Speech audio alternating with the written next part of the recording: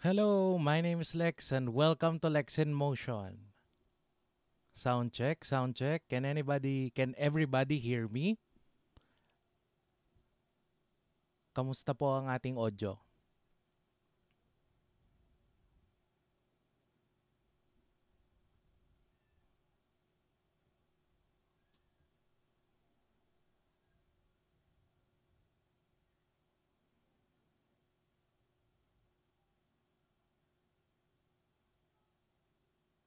Salamat, salamat. Thank you kung naririnig nyo ako.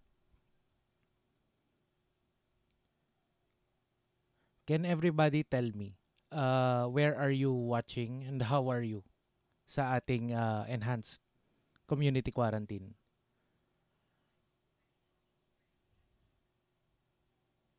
Where are you watching from? Cebu, hello John. John Sport from Cebu. Let's just wait for a few minutes before we start our lecture tonight. It's going to be about 5 principles that I've learned and I still use for remedial law. Hello Roman from Zamboanga City. Cavite, hi. Cagayan, hello Leslie from Cagayan. Christine Baguio, hi. Tarlac City, secret name. Cristel from Albay, thank you for watching. Babis 15, Camarines, hi.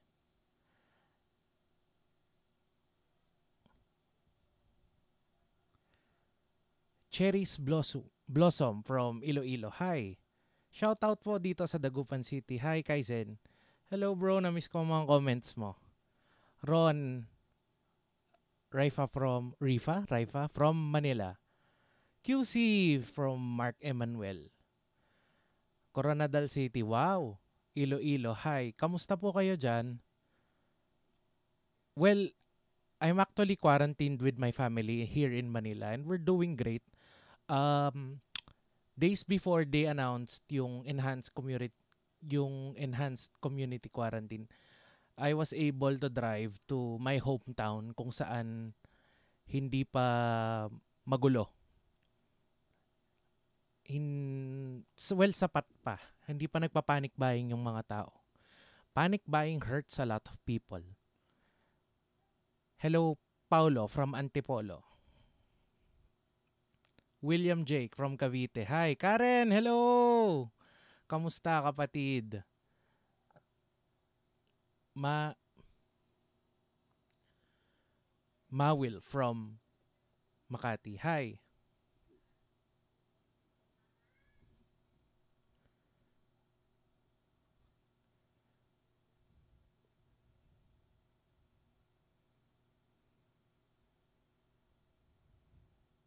Sige, let's give it a few more minutes. Alfred Famoso. Hello from Cagayan. Wow, Yuki yan from Marawi. Hello. Uh, I was actually scheduled to go to Marawi as part of my contract with UNDP. I was supposed to teach some youth leaders some animating skills just to bond with them, part of being an ambassador for Creators for Change. Pero hindi ako natuloy. Hello, Mr. Ace from Naga City. Kurt, hi kapatid. Thank you for being here. Irvin, yes, present. Thank you.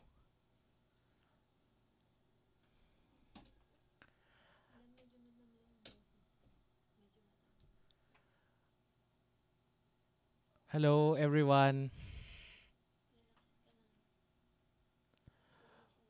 What is my opinion on Coco Pimentel's issue? Wow, loaded question. I think to a certain extent it was grossly irresponsible, but I also understand him to a certain extent. Uh, if I can share something during the birth of our daughter, I had a letter addressed to the hospital director, and I had a letter addressed to the hospital director and I was assured that I would be able to join my wife sa delivery room. And for whatever reason, I was kicked out of the delivery room. Well, naiintindihan ko rin naman sila. But I was told to stand behind a red line.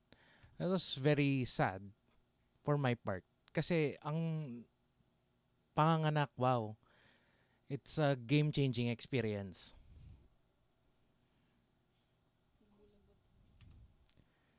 Sige, hi RG from University of Caloocan.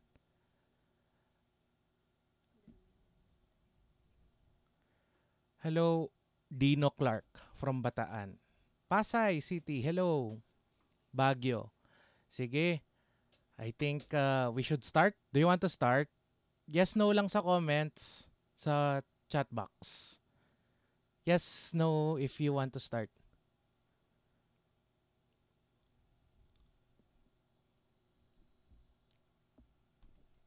I'll just get my notes ready.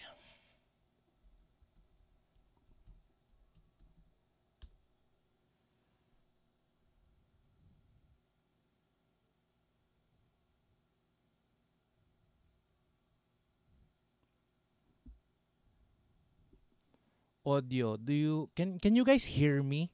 Okay lang ba?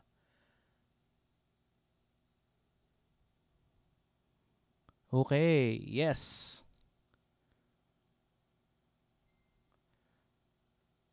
Hello Paulo bro, kamusta? Sorry nakatulugan ko na yung chat natin kagabi. Okay, let's start. Let me get my notes ready.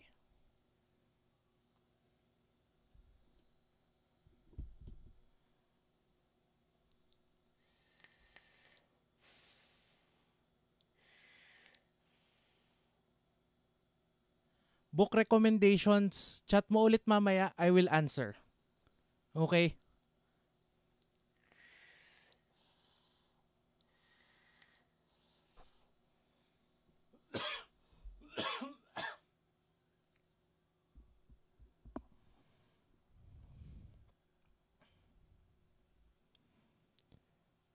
Hi, my name is Lex and welcome to Lex in Motion. In this channel, I'll be helping you build your competence, confidence, and capability in law school.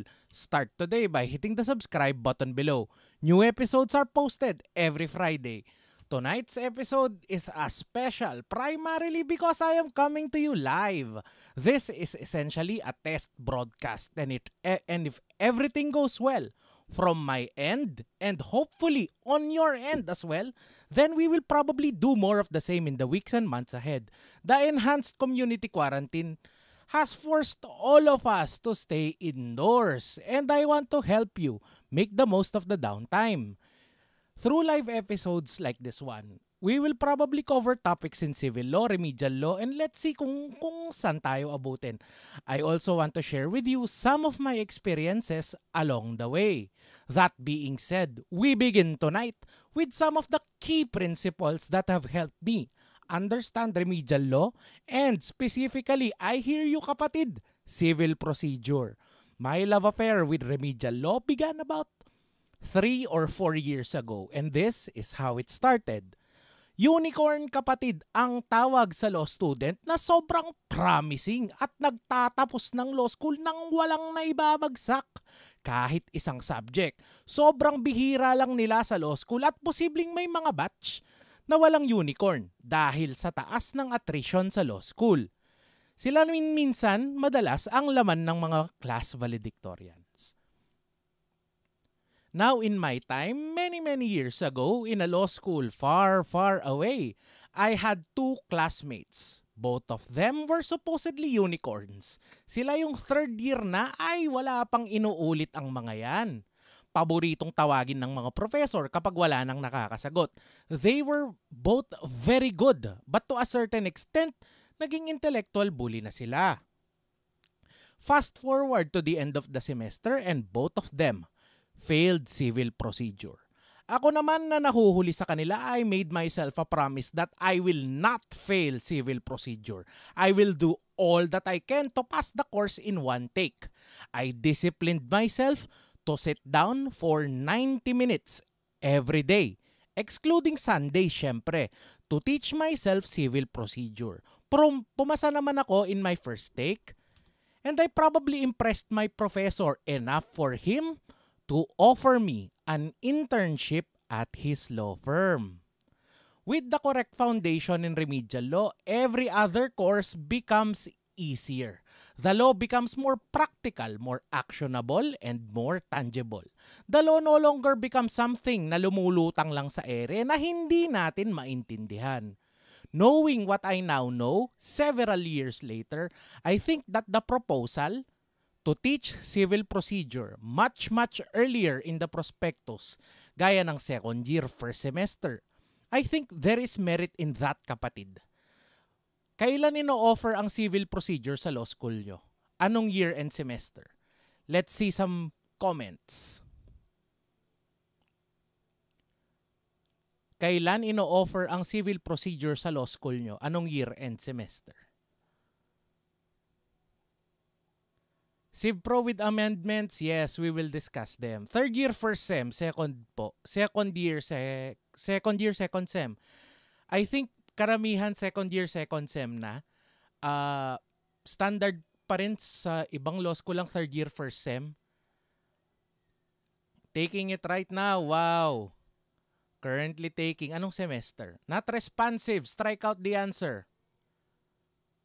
I think there are proposals from some law deans na gusto nilang i-offer ang CivPro as early as second year, second semester. Yung iba gusto nilang i-push ng second year, first sem. Others are saying first year, second semester. I think there is merit in that because with the correct foundation, sabi ko nga, in remedial law, every other course becomes easier. For example, civil procedure, ang kadalasang dahilan bakit ligwak ang mga QPI natin.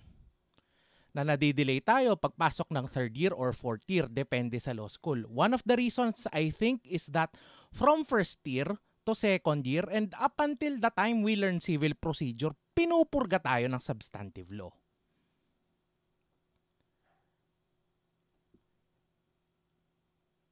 With the correct foundation in civil procedure, you will get that framework, that necessary framework, para mas maintindihan mo yung other laws. For example, knowing what I now know in civil procedures, specifically as to indispensable parties and necessary parties, mas maiintindihan ko siguro ang essence ng negotiable instruments law na pinagpuyatan daw sulatin ni Senator Juan Ponce Enrile. Kung naiintindihan ko na ang civil procedure noong panahon na inaaral ko yung bearer instruments at promissory notes, siguro mas madali ko sanang naiintindihan ng nego. Going back, substantive laws are laws that grant us specific rights. For example, in your persons and family relations, you will learn that spouses are entitled to support from each other. Parents have to support their children, and to a certain extent, ikaw kapatid ay liable for support for your brothers and your sisters. From first year to say third year, that is all we really know. Entitled sila sa support. Alam lang natin na karapatan ng isang bata ang makakuha ng sustento mula sa kanyang ama. How then do you bring that support, yung sustento, mula sa bulsa ng tatay papunta sa bata? This is the heart of remedial law. They exist because they lay down the law, the process, and the nitty-gritty of making the rights, the substantive law, into something that's actually useful for people. However, when you encounter problems in civil procedure, all of the facts usually point to one person coming to court because another person has violated one of his substantive rights. If A owes B 200,000 pesos and now A comes to court because B refuses to pay his money, the worst answer you can give your professor is one rooted in substantive law. This brings me to tip number 1. The essence of remedial law is the ability to spot issues with efficiency and accuracy. If you know the issue or issues, you will find the most accurate answer. In the study of remedial law, never ever give an answer based on substantive law. It's always tempting to answer based on what we know from obligations and contracts. But remember kapatid, the course is called civil procedure. Underline procedure. Process, remedies. Ang hinahanap na sagot sa atin ay nasa rules of court or kaso. This is the reason why so many law students struggle with remedial law. Remedial law is the study of processes. It's the study of how to resolve one or more conflicting claims. It's the study of how we bring the rights we learn from the civil code, from the family code, and turn it into something useful. Tip number 2, in remedial law, there are usually 3 sides to the story. The party making a claim, ang nagdedemanda or the plaintiff. The second is the party refusing the claim, ang dinidemanda, called the defendant. The third party here is the court. This is why almost all of the questions in remedial law umiikot lang sa mga sumusunod. Number 1, is the plaintiff correct? If you were the counsel for the plaintiff, what would you do? Number 2, is the defendant correct? If you were the counsel for the plaintiff, what would you do? Third, finally, if you were the judge, how will you resolve the case? When you study remedial law, always look at it from the long-term goals of the parties. Halimbawa, if you are the counsel for the plaintiff, your goal should be to turn your client's substantive rights into a piece of paper from the judge that says your client is entitled to so and so. Kung ikaw ay abogado ng minor na bata, dun sa earlier example natin, sa action for support, ang goal mo dapat dito ay makakuha ka ng decision na nagsasabing dapat magbigay si tatay within the first 5 days of every month ng ganitong halaga. Now, if you are the counsel for the defendant, the tatay, I know this sounds unethical. But your goal should be defense.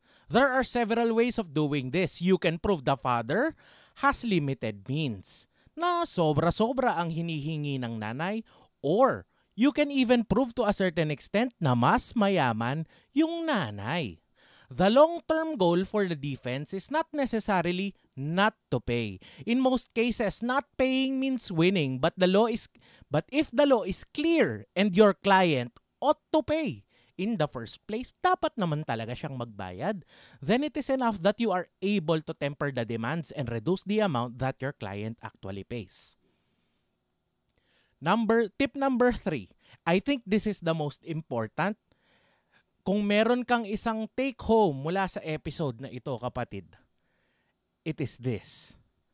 The strength of a rule is always in its consequence.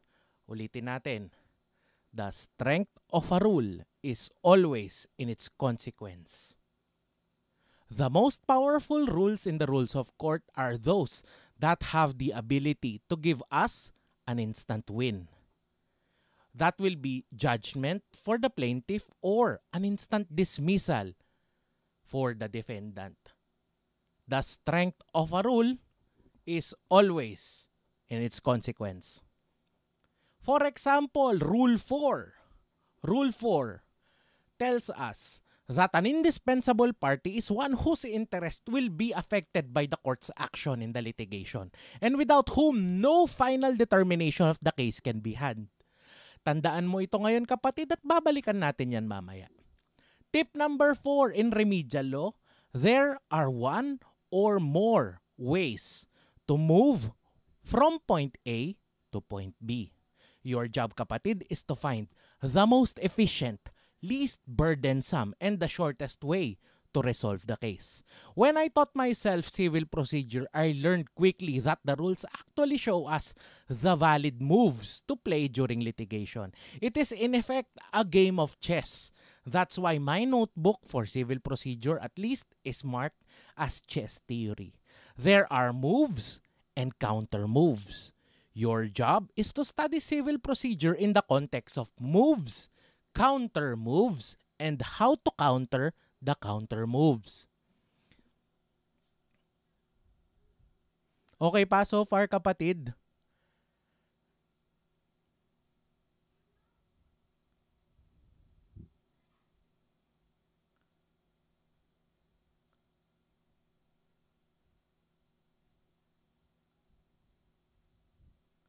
Tip number 2.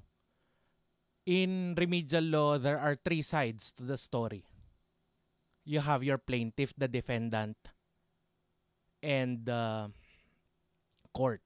Umiikot lang dun sa tatlo yung tanong.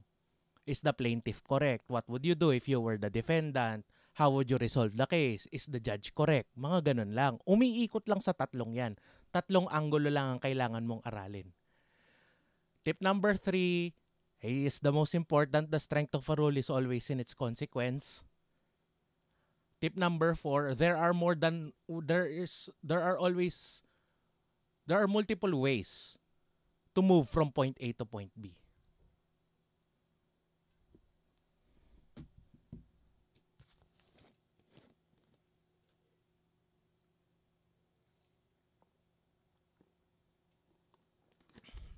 Okay pa so far? Let's look at one example where the three perspectives will come into play. Okay.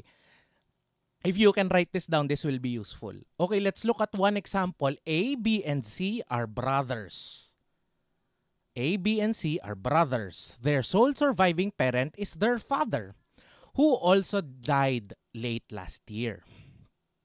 The father left them with 2 properties, sulat, an apartment, second property, house and lot in Marikina City.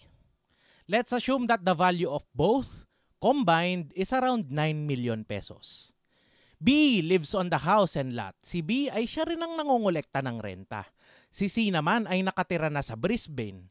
Maganda na ang buhay niya sa Australia at mukha namang wala na siyang interes sa naiwan ng kanilang ama.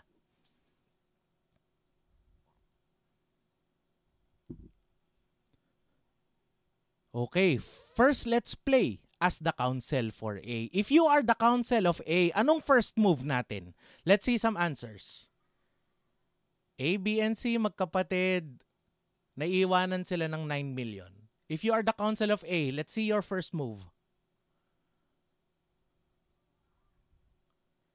A, B, and C are brothers. They inherited 9 million pesos in properties. Silang tatlo na lang. And yung kapatid C nasa Australia. Not interested at all sa kanilang estate. Before we determine our first move, let's look at the end game. What is the goal of A? The goal of A we have to assume is to get the most property, the biggest possible share in the shortest possible time. When you look at the problem, pwedeng he can get away with 3 million or 4.5 million. From this objective, we can now determine our first move. The law on succession provides that the first action should be for the allowance and disallowance of the will. Wow, mahabang process to. So skip natin. Meron bang last will and testament si Papa? Pwede yang meron o wala. Leslie Vitales, thank you. Partition po. Partition, apply as admin. Good answer. Sige, let's look at the extrajudicial settlement. Sige, let's look at the answers. Meron bang last will and testament si Papa? Pwede yang meron o wala. Just looking at the broad game from our facts. Wide pa ang playing field at this point. So let's assume na wala. What's our next move? Then we have to file for partition. O paghahati-hatian na natin yung naiwan ng tatay nila. Intestate. Yes. The presumption here is that before we move on to that presumption, let's review the end goal. The end goal of A is to get the most property, the biggest possible share in the shortest possible time. The presumption here is that A can get at least 3 million pesos minus estate taxes siguro. If we can get C, yung kapatid nila na nasa Australia, to waive his share, at hahatiin kay A and B at pwedeng umakyat yung share nila to 4.5 million each. If we can get C to execute a deed of donation in favor of A only, aakyat pa yan ng 6 million. This sounds simple enough, and with the right complaint and the necessary documents, primed and ready for court, we can get a piece of paper from the court that states that A is now the owner of 4.5 or 6 million pesos of the estate. Now let's play for the side of B. B is the present occupant of the house and lot. Siya rin ang namamahala ng apartment. Masarap na sana ang buhay ni B. Saka ngayon nang gugulo yung kapatid niya. Let's say that his objective is not to retain everything. Hindi naman siya sakim. Naaangkinin niya lahat. Pero lumapit siya sa'yo at sabi niya, Attorney, yung rentals po ay pinanguhulog ko sa isang utang. Matatapos na po pero kailangan ko lang ng konting panahon. That is the story of your client. Let's assume further na si B ay hindi naman din niya aangkinin yung rental na inaibabayad at ibabayad pa sa kanya. Willing naman siyang makaltas yon sa share niya. From here, let's play for B. What is the long-term goal of B? Anyone? Long-term goal of B. Based dun sa nakikiusap siya na pinanguhulog niya yung rental sa ibang utang. Completely unrelated, disconnected from the present case. What is the long-term goal of B? The long-term goal of B is for everyone to get their share from the estate. The short-term goal, however, is to buy more time for him to pay off his loan. So how do we do that? How do we get more time for our client? The simple answer is to play defense. If A does not file a complaint for the partition of the estate, the apartment and the house and lot, then we will achieve our short-term objective. Lilipas ang panahon. May magbabayad ng upa sa apartment at makakabayad si B ng utang niya. Saka na natin paghatian. If A now files a complaint for the partition and in his complaint he says that C, the rich brother now based in Australia, no longer wishes to participate, then we will counter that. Ano ang counter doon? We will counter that with the motion to dismiss for failure to implead the indispensable parties. However, under the revised rules of civil procedure, this move is an invalid move.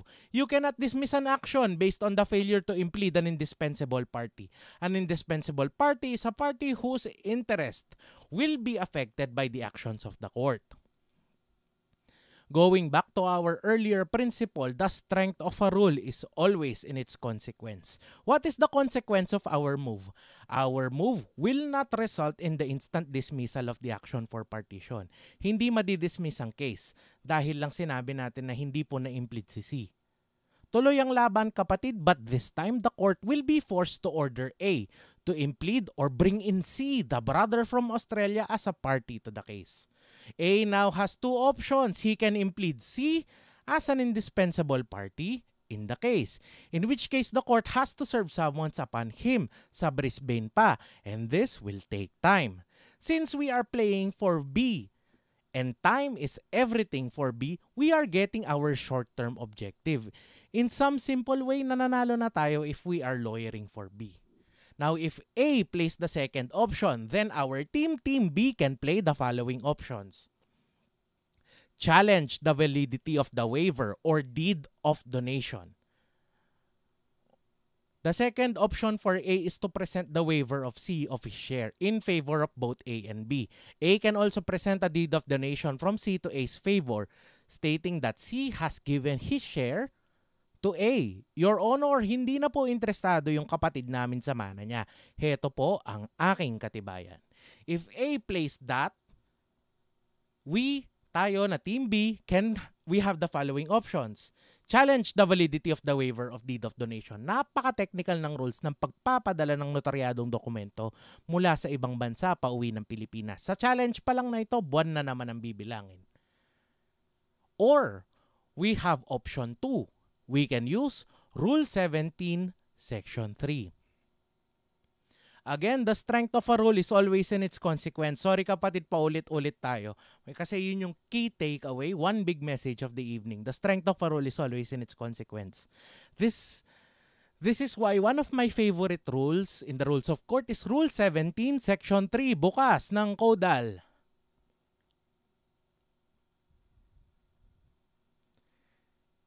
It provides, among several other grounds, that the defendant may, upon his motion or upon the court's own motion, to dismiss a complaint from the plaintiff's failure to obey a lawful order of the court.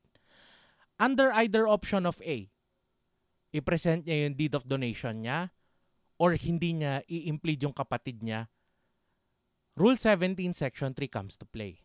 Under either option of A, if he comes to court without impleading C, the brother in Australia, then we can always use Rule 17, Section 3. Kapatid, I hope you are starting to see the pattern here.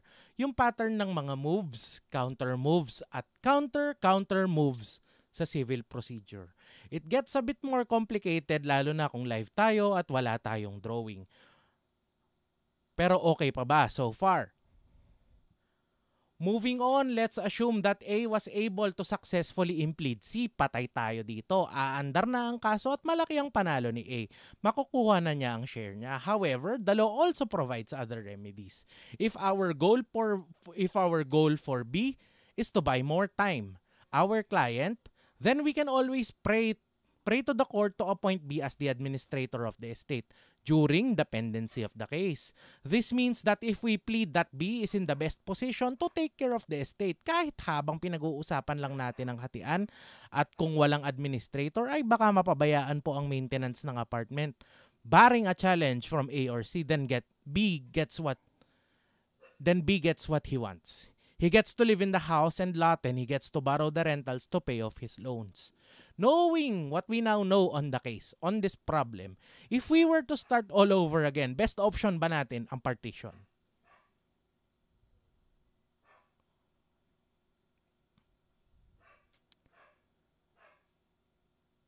Going back, if we are the counsel for A, if we were to play all over again, what would be the best course of action? Kung uulitin natin, tama ba ang ginawa natin na partition agad? Why? Your answer is no. Why?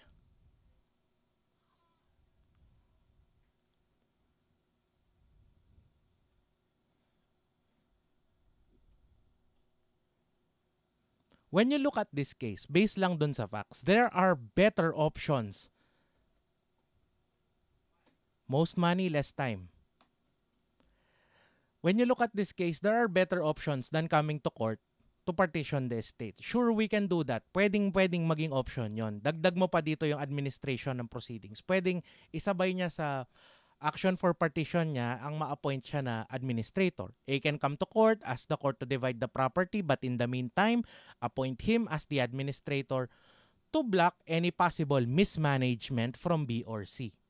But I think that the shortest, simplest path to get to point A, having nothing, point A being having nothing, and getting to point B, which is getting the share of at least 3 million. First step, I think, is to talk to the other heirs. A should talk to B and C. Pag-usapan nila ang hatian. Then we can execute an extrajudicial settlement of the estate. A, B, and C get their 3 million each and B can pay off whatever loan he has obtained from his share. This is covered by special proceedings, an entirely different course in remedial law, and one which I am excited to discuss in our future episodes. If A, B, and C agree to divide the properties among themselves, ano ang role ng court? Actually, wala. This brings me to my final point this evening. The rules of court will only begin to apply when the court acquires jurisdiction over the parties. Jurisdiction is the power of the court to resolve controversies brought before it. The judge cannot walk around looking for cases to resolve. Dismiss yan. He has to wait until an actual case is brought before his court. For this reason, tip number 5, learn everything about jurisdiction. Jurisdiction is conferred by law. It triggers the application of the rules of court. Without jurisdiction, none of the rules will apply. Jurisdiction will show you the process. Now, if you know the process and you know all of the moves and counter moves, then you will get a deeper understanding of remedial law.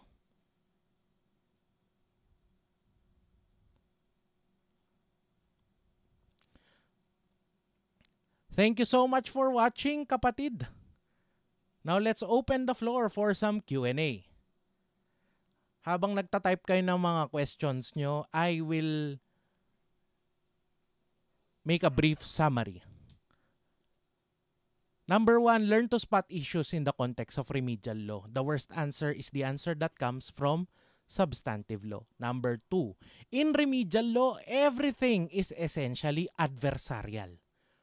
There are two conflicting parties. It's the plaintiff versus defendant, and occasionally you will be asked to rule on the case. Very rare lang naman ito. If the action of the judge is procedurally correct. Tatlo lang ang itinatanong. If you were the counsel for the plaintiff, the counsel for the defendant, or if the court is correct. Number 3, paulit-ulit, the strength of the rule is always in its consequence. There are rules that provide instant wins or instant dismissals. Sila yung tipong Thanos ng ating rules. They provide instant wins. Look for them and learn them well.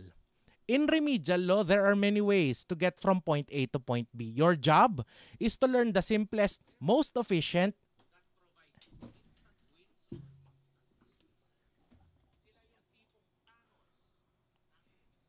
if you know the process, your job is to learn the simplest, most efficient, and most accurate way possible. Finally, jurisdiction is everything in remedial law. If you know the process and you know all possible moves in every stage of the process, then it's going to be very hard for you to lose.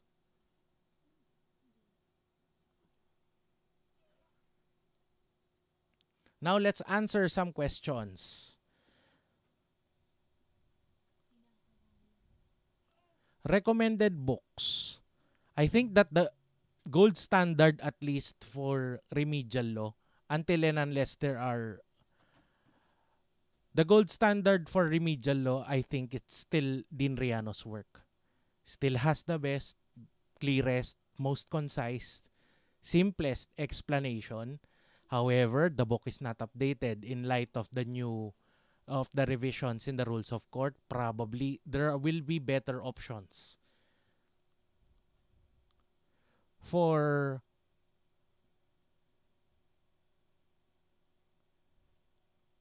Spec Pro, there are a lot of good options. Walang mali for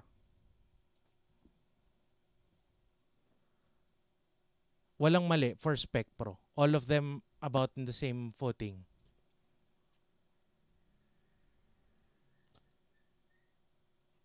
Preliminary investigation, that's a topic for another session siguro. Happy to discuss that with you. Dean Albano has an updated one. Okay, probably deserves a good read.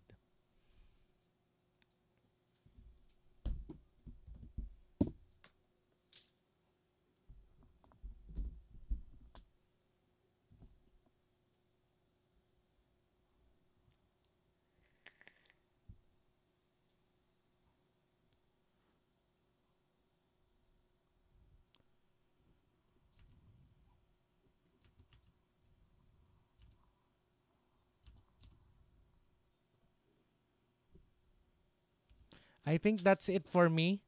Maraming salamat. Thank you so much for watching. Like and share this video for Good Law School Karma. And I will see you next Friday.